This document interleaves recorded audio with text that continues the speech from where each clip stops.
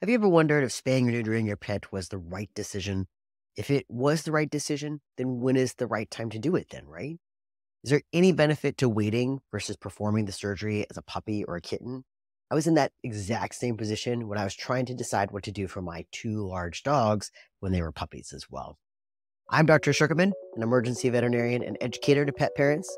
So listen into Vetsplanation, the podcast that helps you, the pet parent, make informed decisions to help keep your pet happy, healthy, and safe.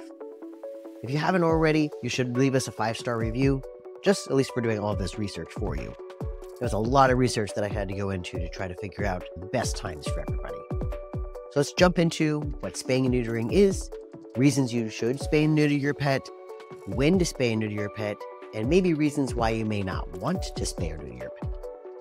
Real quick, remember that these are all my opinions along with scientific research papers that I've reviewed. But you have to talk to your regular veterinarian to figure out what the best time for you and your pet would be. I'm here just to give you that information, just so it will help you make a better decision, a more informed decision. So spaying and neutering are known by a lot of people by a lot of different names. Getting your pet fixed, castrated, altered. But what does it really mean to spay or neuter your pet? So let's first talk about the different types of spays and neuters. So the most traditional type of spay is called an ovariohysterectomy. Ovario refers to the ovaries, versus histo refers to the uterine body, so the body of the uterus. An ectomy means that we remove it.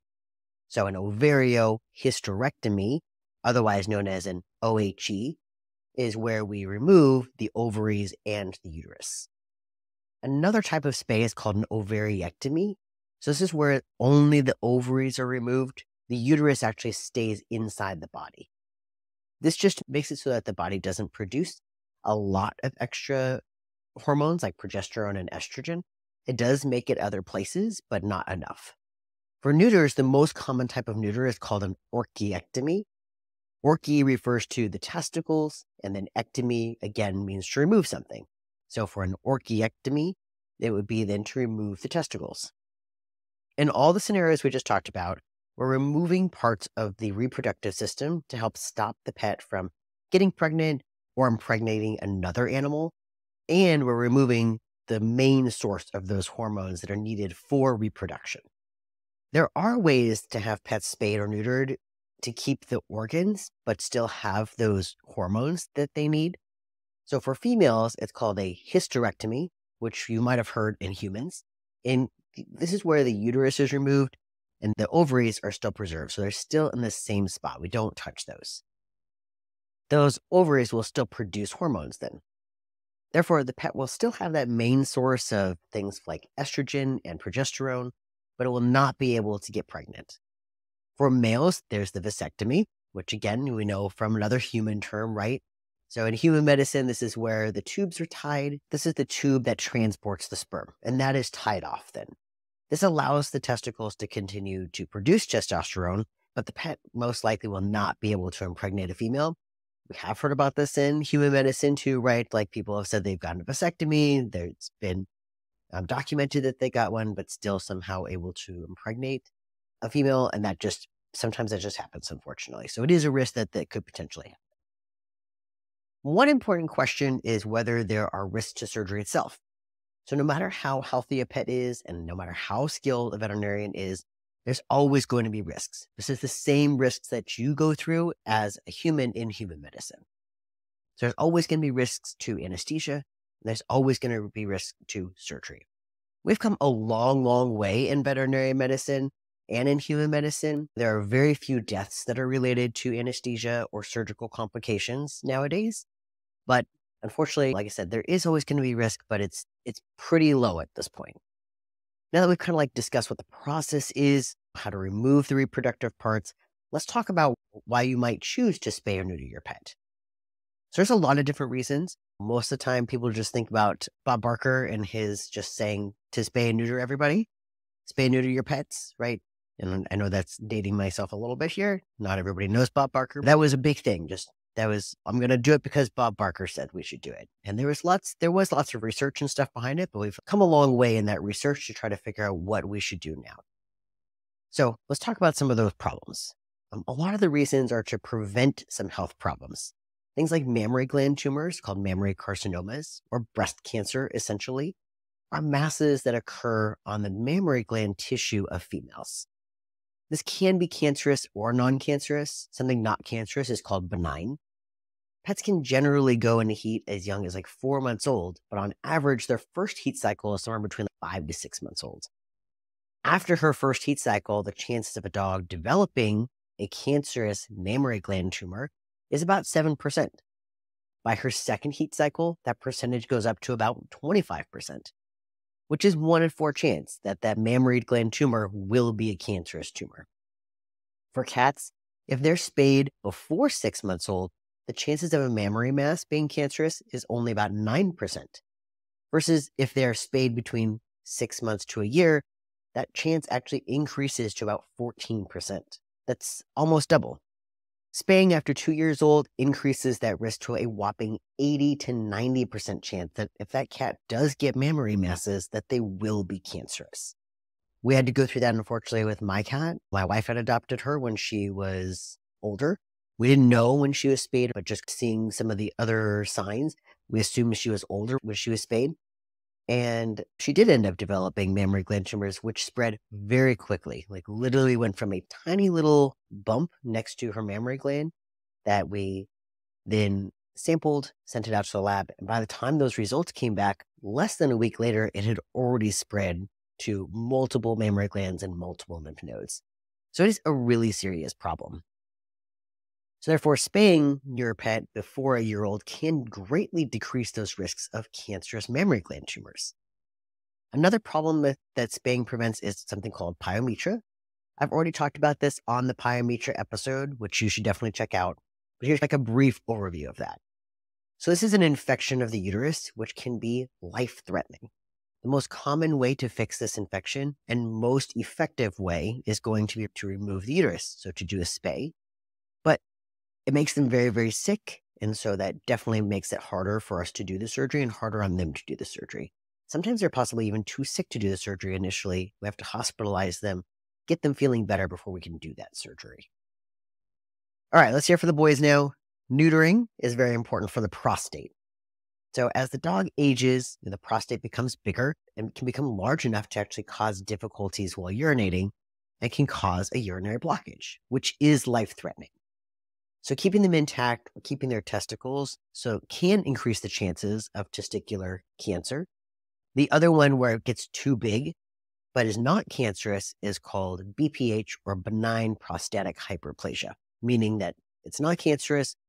Obviously, prostate is for the prostate. Hyperplasia means it becomes too big. So with both benign prostatic hyperplasia and with testicular cancer, the way that we need to fix those would both be to neuter them. There are some dogs who develop bladder stones that move from the bladder into the penis or into the urethra, essentially. That's the tube that goes from the bladder to the penis. And those urinary stones are caused because of the testosterone. So again, the only way to be able to fix that would be, one, to remove all of those stones. We do it's called a cystotomy, which I've talked before again about on the stone episode, but also to neuter them. Because if we just take out the stones, they still have the testosterone and they're still going to continue to make those stones, unfortunately. So that's the only way to fix them, is to neuter them. And they usually have to be hospitalized for a couple of days with a urinary catheter in afterwards. So neutering can also decrease the chances of them getting hernias. So that's where a hole is created. And so the bladder can end up like outside of the abdominal cavity. It decreases things called a fistula. A fistula is another hole that just connects between the colon and next to where the anus is. They're called anal fistulas. Plus, it decreases the chances of certain types of tumors of things like the testicles and the anus. It has been documented to help with some behavioral problems in cats. Neutering decreases the chances of roaming and fighting and urine marking by about 90% over time, but about 60% of them will decrease that behavior pretty immediately after neutering. People also spay and neuter for convenience, obviously. You don't want to have to worry about your female pet going into heat. I have a Great Dane, and it just seemed like it was going to be quite a big mess. People do it, and that's great. but some people just can't do that. You don't have to worry about things like an unexpected litter. Licensing your pet becomes much, much cheaper. And not to mention that there are some cities where you cannot have an unspayed female. The reason why is that some shelters are so overrun with unwanted pets that they end up having to euthanize a lot of them.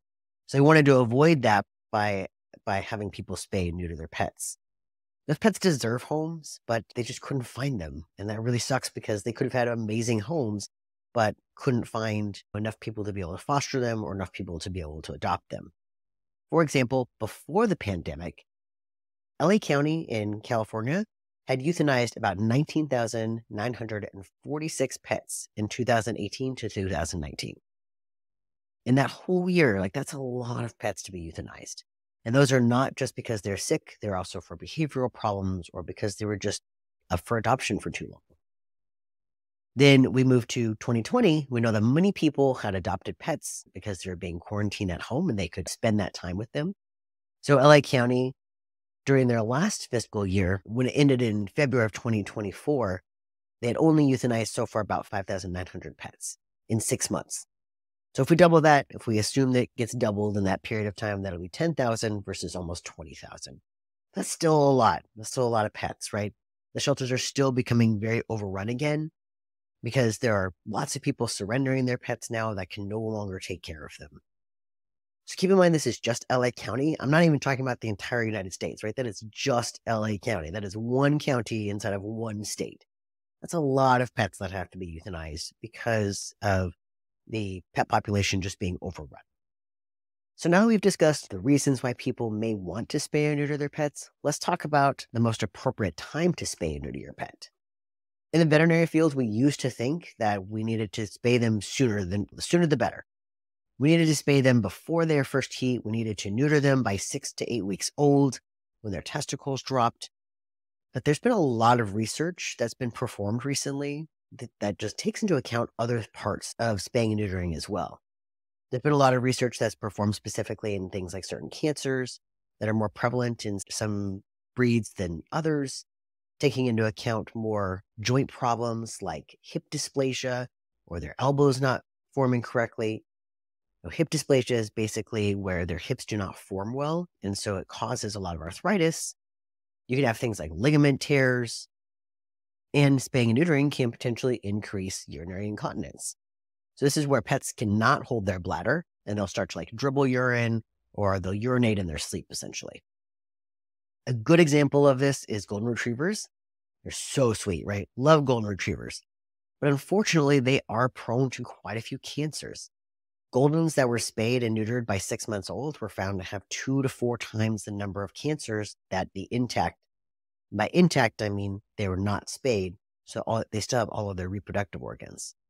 But they had 2 to 4 times more cancers than the Goldens who were intact.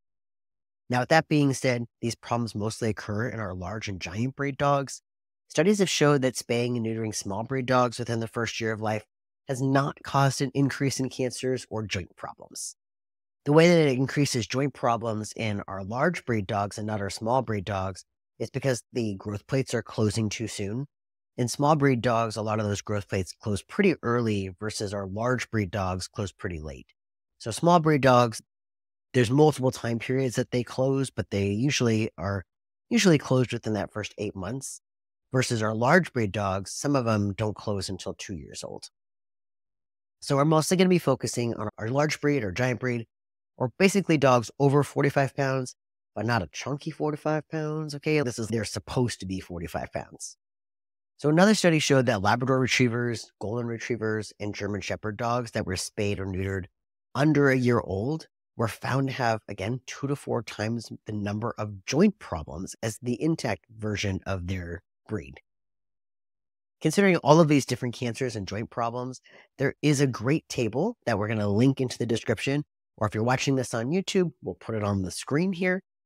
But this table lists 36 different breeds and the guidelines for when researchers feel that it is best to spay or neuter your dog.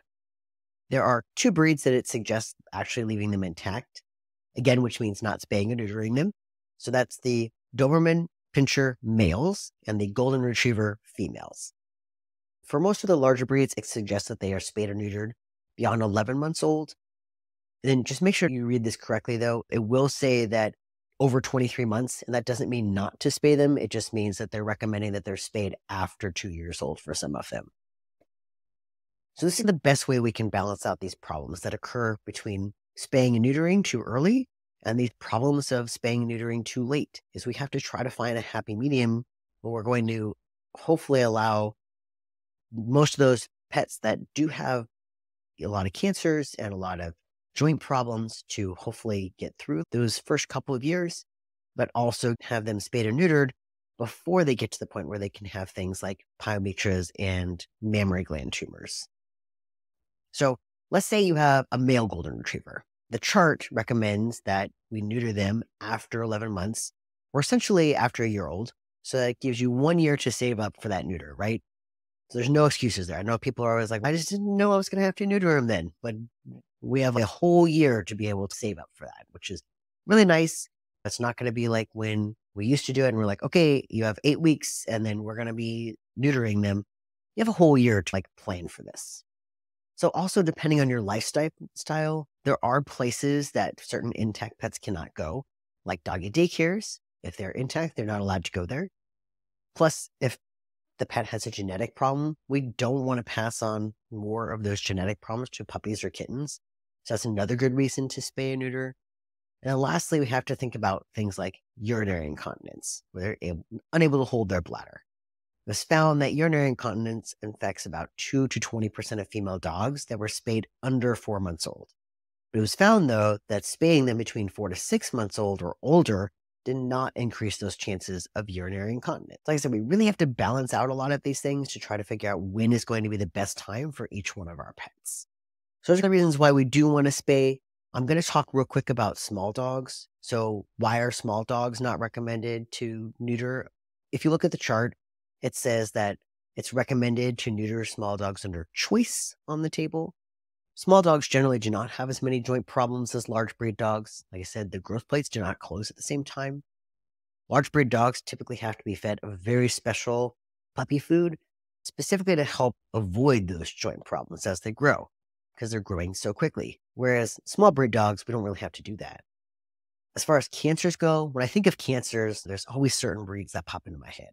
Those are going to be things like hemangiosarcomas, I think golden retrievers. Osteosarcoma, I think Rottweilers. Mast cell tumors, I think pit bulls. Now, any dog can get any of these cancers, but they're just more common in certain breeds. But there are just certain breeds that are more prone to that. Notice, though, I did not mention any of the small dogs. Small dogs have a lot of other diseases that they can get for sure. But spaying or neutering, we have not found to necessarily change whether that small dog is going to get that disease or not. Like heart failure is a very common thing in small breed dogs, or collapsing trachea is a really common thing in small breed dogs. But so far, there's not been enough evidence to show that neutering them or spaying them later will stop that from happening. One question while we're talking about this, I hear from a lot of people is, why don't I just wait to spay and neuter my dog until they're like 5 years old? That way they have time to grow, and it's before they reach that geriatric age, so older age, right? Are those other cancers that we discussed, like mammary tumors and increasing the risk of pyometras, which is the infection of the uterus. One other thing people don't consider is cost. If you spay or neuter your small Maltese at, let's say, 6 months old, it's actually probably cheaper than waiting until they're over a year old. It is usually a little more difficult to spay them after they're a year old because they're more mature, and they're usually larger. So they're maybe that 6 months old, they were only 6 pounds, but now at over a year old, they're 15 pounds, which means they're going to use more drugs and they're going to use more medications and more sedation. All of that means that there is an increased cost. So the thought is, if it doesn't have any health benefit to waiting past 6 months, then 6 months might be a good time to go ahead and spay or neuter them. So for small breeds, it says choice because it's really up to you and your veterinarian to talk about it. But any time around 6 months old is probably going to be okay for them. So what about cats? With cats, it is recommended that they are spayed or neutered around 5 months old. We talked about with female cats that they are more likely to develop mammary cancer after going through their first heat cycle, and even more so after a second heat cycle, and 80 to 90% after a year. Also in female cats, they can reproduce very quickly and become pregnant as young as 4 months old. Also, something that people don't realize is they can have more than 1 litter a year. So both males and females are more likely to spray urine, they're more likely to escape, and they're more likely to fight when they're intact. In female cats, there have not been any proven reasons to wait longer than 5 months to spay them. In male cats, there have been some studies done showing that it could be beneficial to wait until after a year old to neuter them due to potential things like hip problems or urinary issues. Like one thing that we really worry about is blocked cats, which I've talked before about on a previous episode. But they think maybe it could help their urethra develop better if they are over a year old after they are neutered. That being said, I've definitely seen intact male cats that have had urinary problems, and they were, 5, 6 years old at that point. It doesn't necessarily mean that it will make it to where they cannot have urinary problems. It just decreases the chances of that. The hard part about keeping our male cats intact, again, is going to they're going to spray, and it does smell bad sometimes. There are cats that are great and aren't going to do that, and there's other ways to be able to help them to deal with those issues of spraying. And it's just making sure that you're going to be able to help deal with that, because we also don't want it to be that these cats are relinquished into the humane societies because they're doing things like spraying. All right, with all that being said, let's play devil's advocate here. I'm going to go against Bob Barker. We're going to talk about why pet parents may not want to spay or neuter their pets. One reason we discussed was in male Dobermans and in female Goldens, right? So let's take a look at those male Dobermans. Looking at joint disease, there was a 2% chance of a male intact Doberman to have a joint disorder. And same if they were neutered males. So joint problems, really not as big of a deal. For male Dobermans that were intact, the incidence of having one or more cancers was about 6%, versus males that were neutered sometime after 8 years old, that actually increased to 13%. Now, it's not a huge difference, but that's still double the rate of intact males, though, right? It just depends on your perspective that you take. In human medicine, about 13% of men will get prostate cancer. Most guys look at that number as, I've got a pretty good chance that I'm not going to get prostate cancer. Versus if I told you that you have a 13% chance of winning the lottery, I'd be like, I'm going to go buy a lottery ticket right now. My point is that it's not a large number, but it still needs to be taken into account and taken into perspective. So female Goldens were found to have an increased risk of multiple types of cancer, so about 11 to 17%, depending on when they were spayed.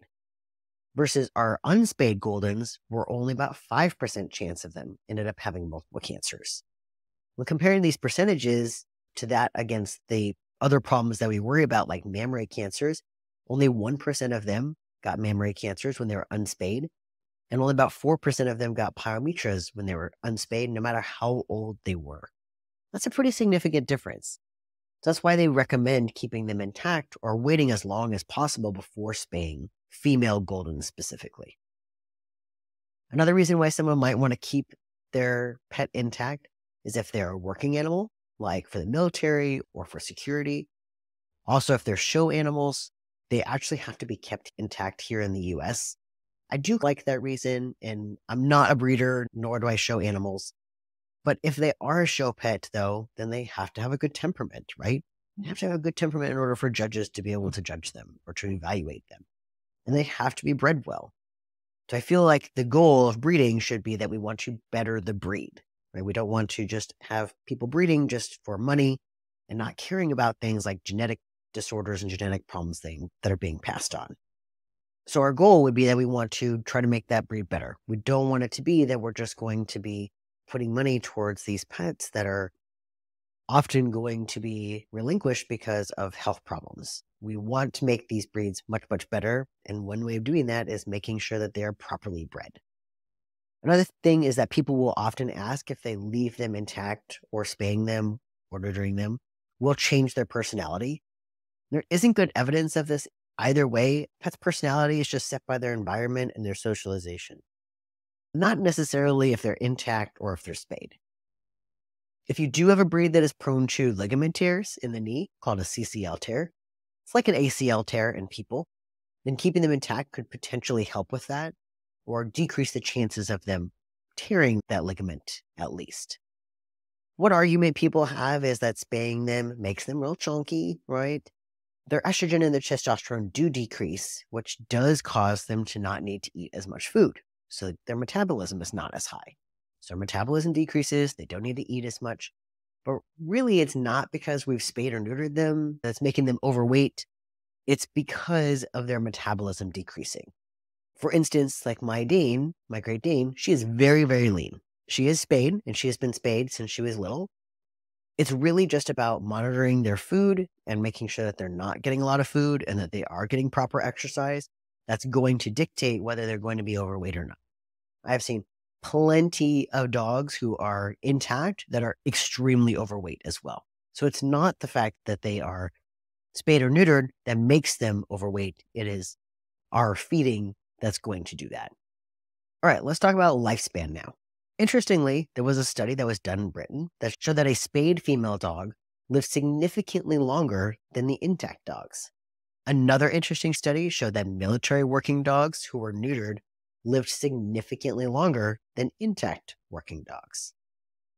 But another study that was done evaluating pets who had unfortunately passed away showed that the longevity really depended on the breed and not necessarily if they were spayed or neutered. For instance, Vizslas that were spayed or neutered were more likely to have died from cancer earlier than intact Vizslas.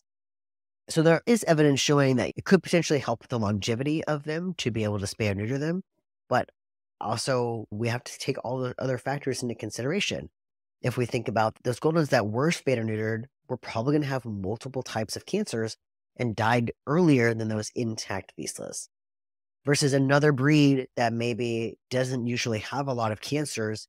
If we didn't spay them, maybe they ended up dying sooner because of mammary carcinoma or mammary tumors or mammary cancer than the pets who were spayed. So really, again, like going back to this chart and looking at a lot of those key factors is going to be the way to figure out when it is best to spay or neuter your pet. One interesting thing that I get from a lot of people is they cite Sweden as one example of why we should not spay and neuter our pets. And they only have about 10% of their population that's spayed and neutered. And even then, it's only typically for health reasons. The thing is, though, is that 85% of their population are purebreds that are registered through the Kennel Club, meaning they're bred on purpose to help better the population. The other really important aspect is that 80% of pets in Sweden have private pet insurance. That is huge. I don't know what the numbers are in the US. It was really difficult for me to figure it out. But if I were to go off the population that I see in the clinic, I would say that maybe 10% of pets, that's generous, like maybe 10% of pets have pet insurance. I would love to see it if we got to the point where we had 80% of our pets on pet insurance because we know that we'd be able to take care of them well. We would be able to not have to worry about the finances so much. And it would be better for our pet population because we would be very invested in them, right? I don't care as much whether they are purebred or not. Like for me, I love my mutts. But if we could get to the point of having 80% of pets on pet insurance, or at least to have the funds to know that we can help 80% of those pets, I think that that would be huge. But we're just not at that point. So I mentioned at the beginning of the episode that I was in the same spot with my two dogs, right? At the time, I had a Great Dane puppy and a Labrador puppy. I was still doing emergency, just as I am now, but I had done a lot of research to kind of determine when the best time to spay both of them was.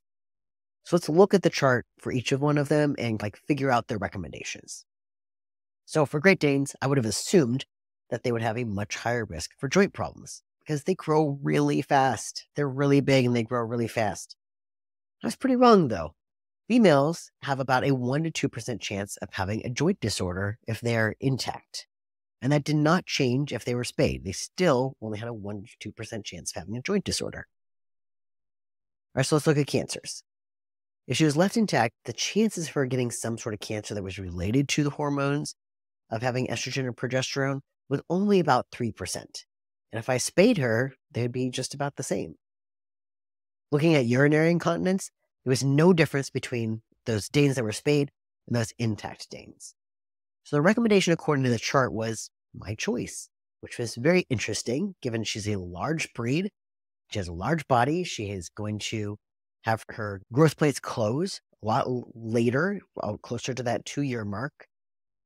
So it was interesting for her that it says that it was our choice.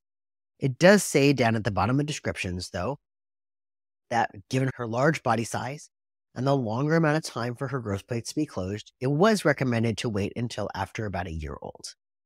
For me, I also wanted to perform a gastropexy, which is where the stomach is attached to the body wall to prevent bloat, because unfortunately, it's a very common thing for Danes to get. And I did look into that.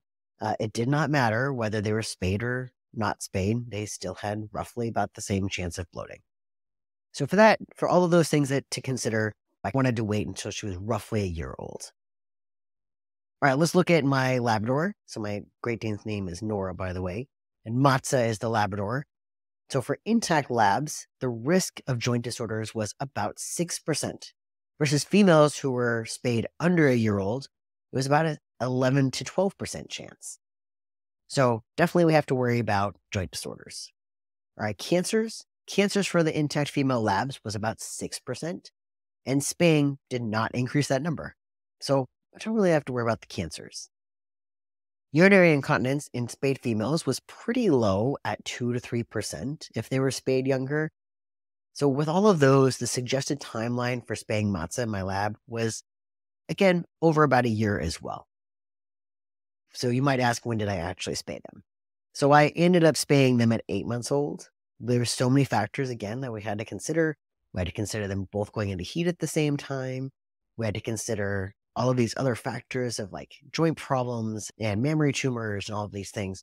But also we were going to be going on a vacation and they were going to be boarded in a facility.